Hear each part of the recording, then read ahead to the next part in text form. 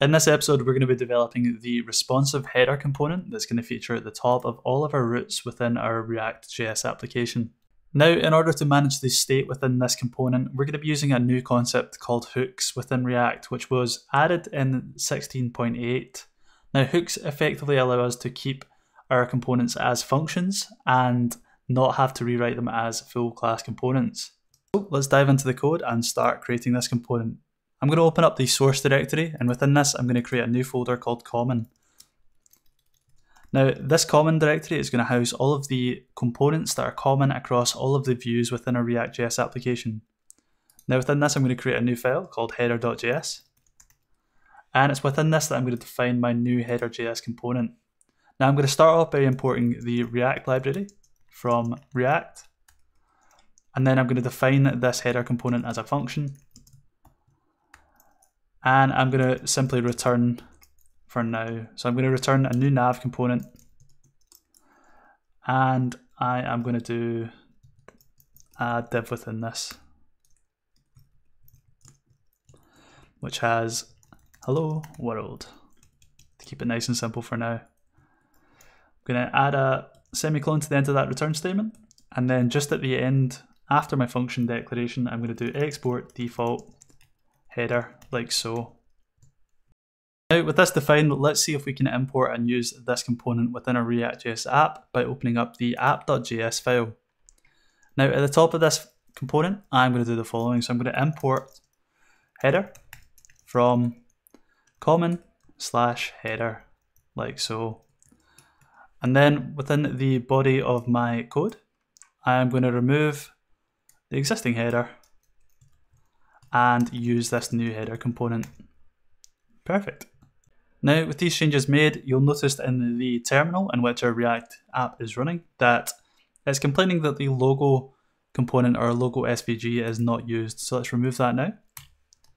And let's also delete the logo.svg from our project. Cool. With this in place, let's open up our Google Chrome and navigate to localhost 3000. Perfect. As you can see here, we've got a really simple application up and running, and it has successfully rendered our header component. So whilst we've managed to successfully render this component, it doesn't exactly look all that great right now. So let's fix that by navigating back into Visual Studio Code, opening up our header, and let's start making it responsive. So I'm going to start off by adding some of the Tailwind CSS classes to the nav element. So I'm going to do class name equals flex, item center, justified between, flex wrap, and I'm going to give it a padding of 6.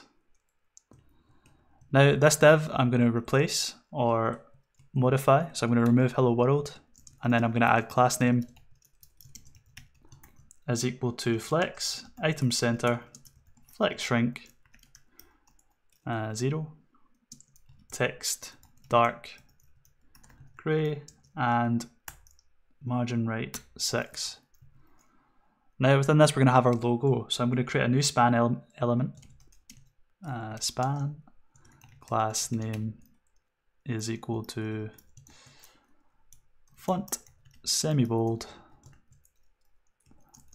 text extra large, and tracking tight. Cool. I'm going to close out that span element, and then I'm going to add our logo, which is just going to be open graph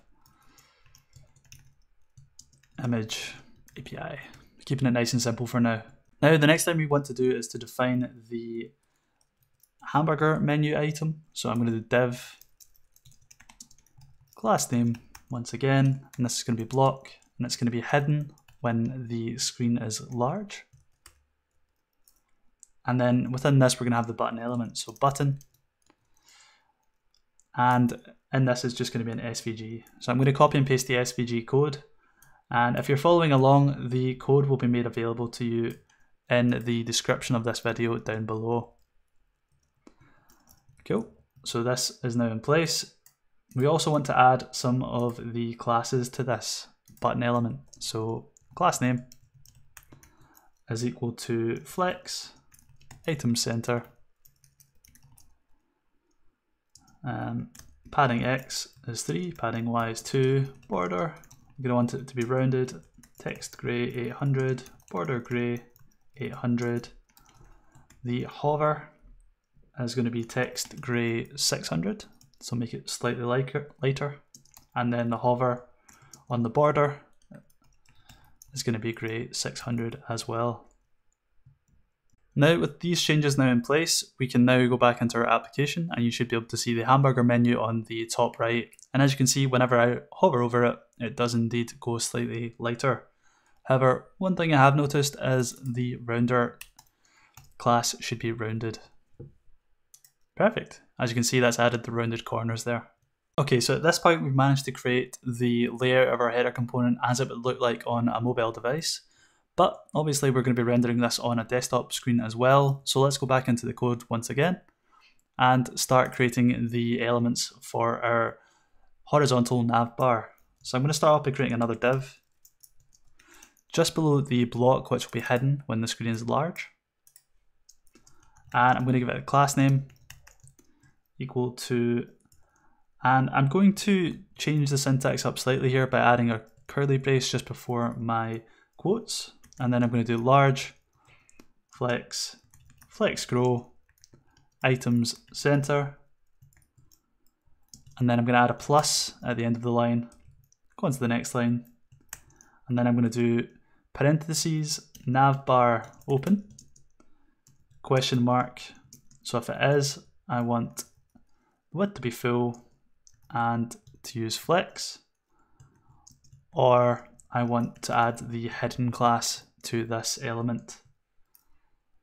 Cool. And then I want to close off the curly braces and then close off the tag.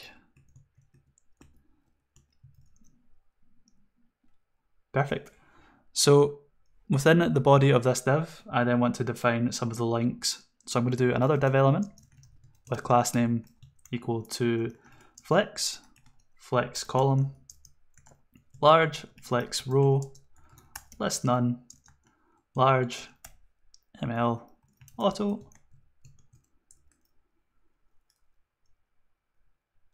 and within this I'm going to do two links. So a href is equal to / for now, class name is equal to block,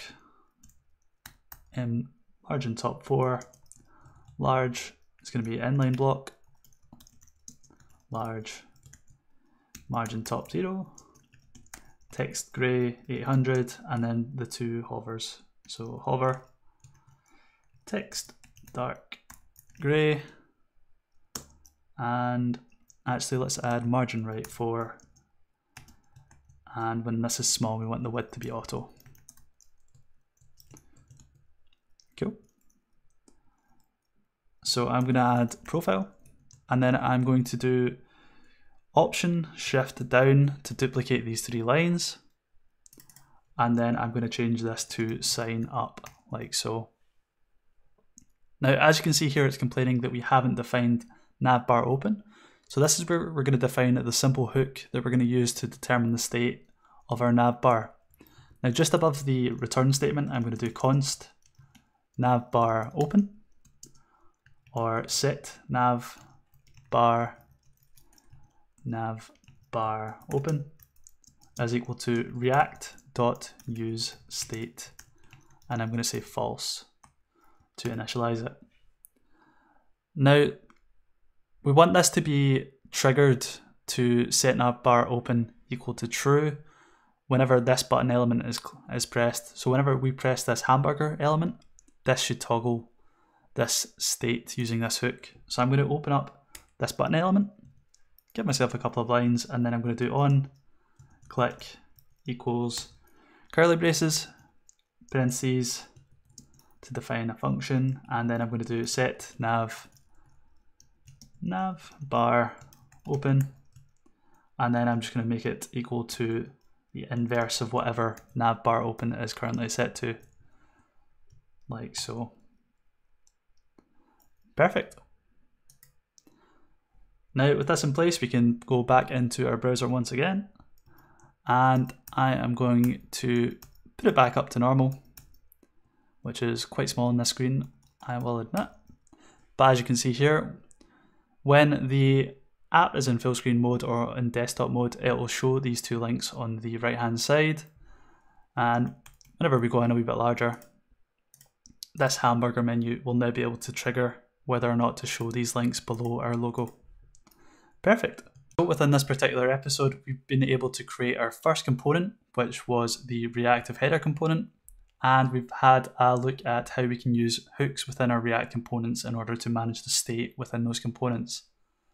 Now, in the next episode in this series, we're going to be looking at how we can interact or implement React Router into our application so that we can actually link between different views within our application.